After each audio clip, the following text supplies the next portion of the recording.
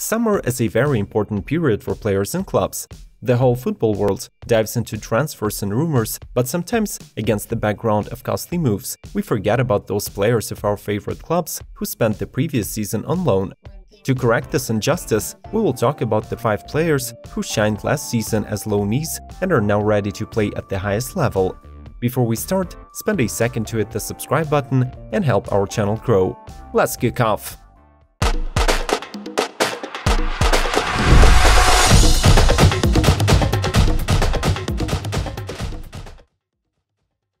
Number 5. Kurt Zouma. Kurt Zouma can be hardly named a young talent, as he will turn 25 this October. Next season will be Zouma's last chance to gain a foothold at Chelsea's side, but he has a perfect opportunity to do this. First, Andreas Christensen spent a crumpled year, while Chelsea does not show much zeal to keep the Dane. Secondly, Gary Cahill left the team, and the defense of the Blues lost not only in quantity but also in height. Thirdly, Zouma has been a player of the starting 11 before, and if not for the terrible injury, then someone from the current Chelsea defenders would not have been signed at all. Despite the fact that Antonio Rudiger and David Luiz remain important elements of the defensive line, Zouma returns to give battle. Of course, Everton will be happy to sign Zouma permanently, but Chelsea should not make their famous mistake again. Number 4. Kieran Dowell.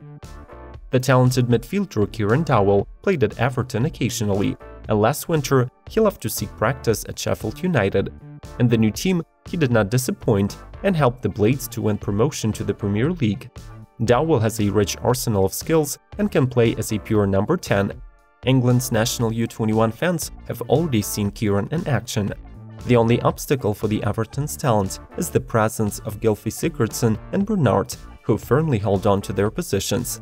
But how else can a young player get through to the pitch if not competing with the best? Number 3. Axel Tuanzebe. In the season 2016 and 2017, Axel Tuanzebe put on Man United shirt several times, but did not impress the fans then. However, Aston Villa fans have a different opinion about Axel. They liked him very much, and the villains would definitely consider such a reinforcement after their return to the elite. But the young centre-back is already looking towards the starting 11 of the Devils.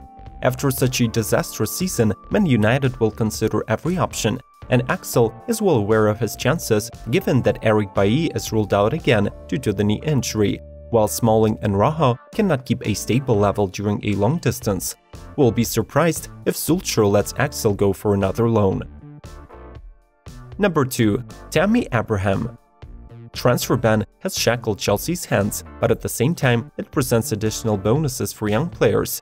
Last season, Tammy Abraham became the hero of Aston Villa. His 26 goals in 40 games played an important role in promoting the club to the Premier League.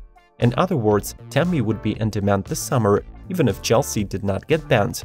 Today his competitors by the position are aged Olivier Giroud and wandering Michy Batshuayi.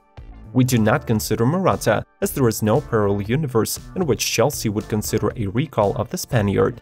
Abraham is incredibly talented, and any Premier League middle peasant will easily promise him a starting spot. In such a situation, Tammy can not only hope for the starting 11 spot, but also can dictate his conditions to the club.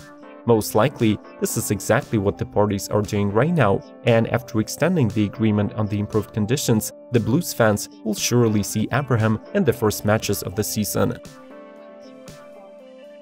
Number 1. Harry Wilson. Fans love when their club's own graduates demonstrate promising progress. For this reason, Liverpool hopes that Harry Wilson will become their new star. Last season, Wilson constantly scored for Derby and showed himself to be an excellent performer of standard situations. Perhaps Wilson has not yet grown to the level of the first team and should improve ball control skills, but releasing him for another loan would hamper his current progress. Harry Wilson is able to help the first team next season, while additional competition in the attacking line will benefit such players as Shaqiri. Recently, the news media have spread rumors that Liverpool is supposedly ready to sell Wilson for £21 million.